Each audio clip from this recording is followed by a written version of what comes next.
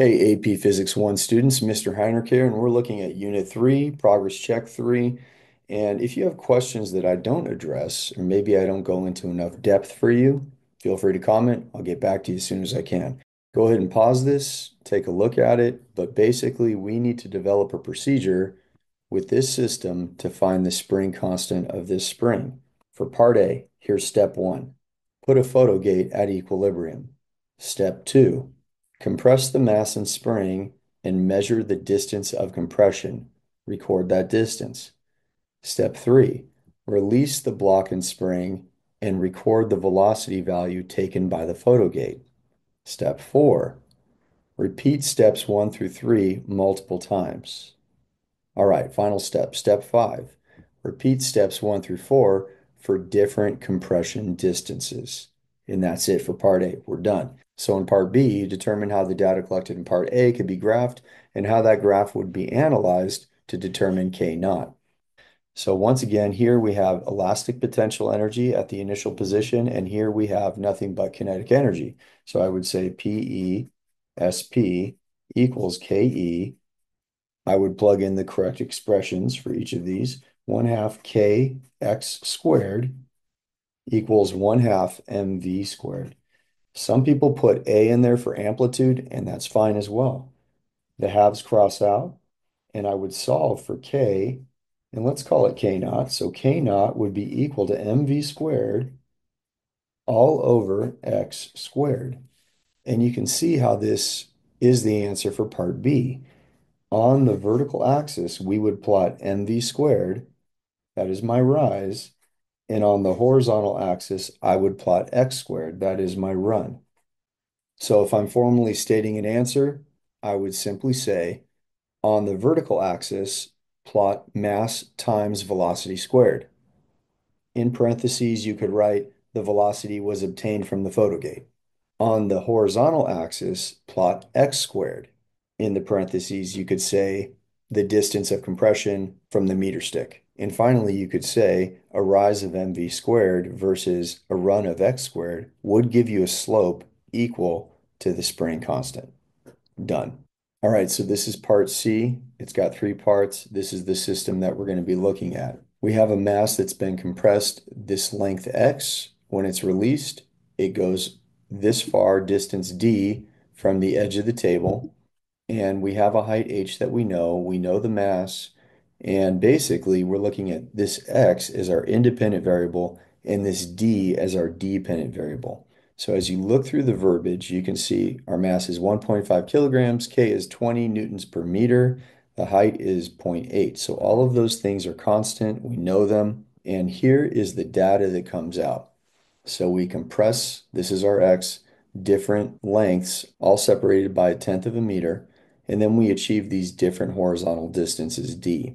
The students correctly determined this expression d is equal to x times the square root of 2kh over mg. All right, we're finally ready to get into part C. Indicate which measured or calculated quantity could be plotted on the horizontal axis to yield a linear graph whose slope can be used to calculate an experimental value for the acceleration due to gravity. You may use the remaining columns in the table as needed to record any quantities, including units, that are not already in the table. They're already telling us what has to go on the vertical axis. That is distance d. Now, looking at the horizontal axis, we can make this whatever quantity we want that makes physical sense from this equation. I'm just going to make it x. I'm going to keep things simple. Now, keep in mind, when I just put in x, that means that our slope is not going to directly give us g. Our slope will give us some answer, some numeric answer, and we will set that equal to something that does have g in it. All right, let's move ahead. So C2, on the grid shown in figure 3, plot the data points for the quantities indicated in part C1 that can be used to determine G. Scale the graph as appropriate. Clearly label the horizontal axis, including units. It's time to scale this axis right here. It's going to be measuring X in meters. You should write that. This is 35 boxes, and our top compression distance is 0.6. So on my calculator, I'm writing 0.6 divided by 35, and I get 0.017. That's pretty close to 0.02, meaning that each one of these little boxes will be worth 0.02, 0.04, 0.06, 0.08, zero point 0.1. So every 5 boxes is a 0.1. All right, we've got everything ready to go. We've got our data to plot right here. We've got our horizontal axis scaled, and we've also labeled our horizontal axis X in meters. Let's plot some data. All right, to save us time, there's our data plotted. I'll go over a couple of these with you. Our y-axis is scaled in the same fashion as our x-axis, so every box is worth 0.02. That means that this would be 0.31, and that is 0.2. As you can see right here, 0.31, 0.2. And then going to the very last piece of data, you can see we're at 0.85. That would be 0.84, 0.85, all the way over to 0.6. So there's our data set. Let's draw a line of best fit, but realize we've just done C2. So before I put the line of best fit in, I want you to realize something.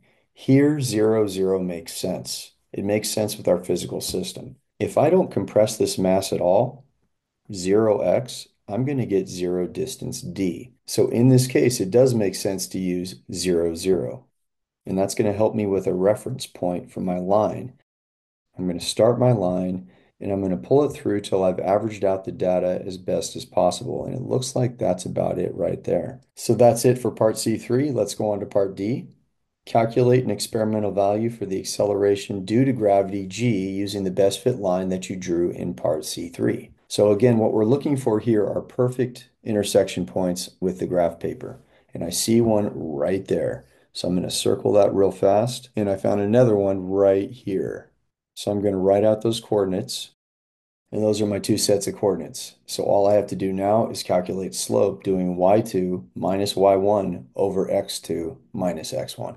All right, there's my calculation of those coordinates, y2 minus y1 over x2 minus x1, giving me a slope of 1.46.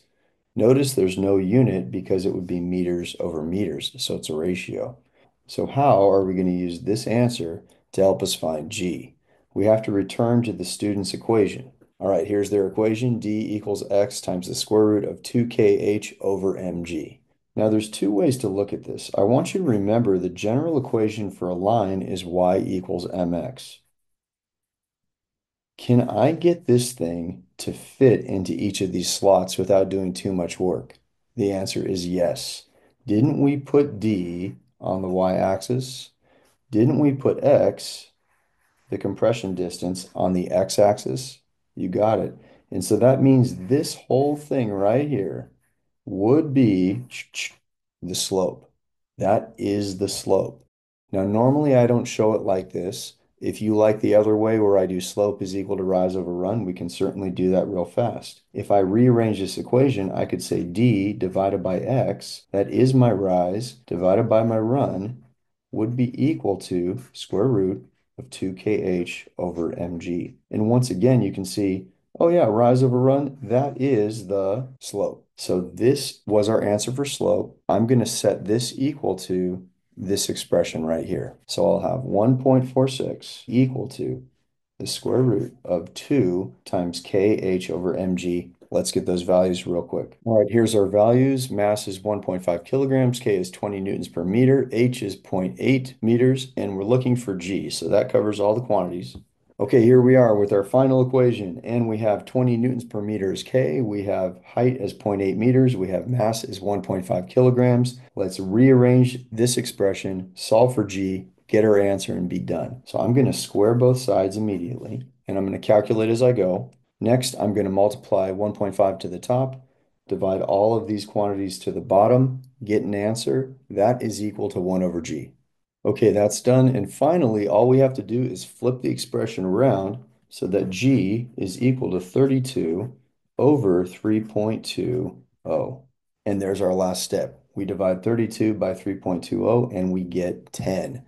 And that's exactly what we would expect to get for something like G. Keep in mind the units are right here and they make sense as well. A Newton is a kilogram meter per second squared divided by a kilogram. Those cross out, and sure enough, we get meters per second squared as our unit, and D done. All right, I hope that helped you out. Like and subscribe, leave me a comment. I'll talk to you in the next one. Have a great day.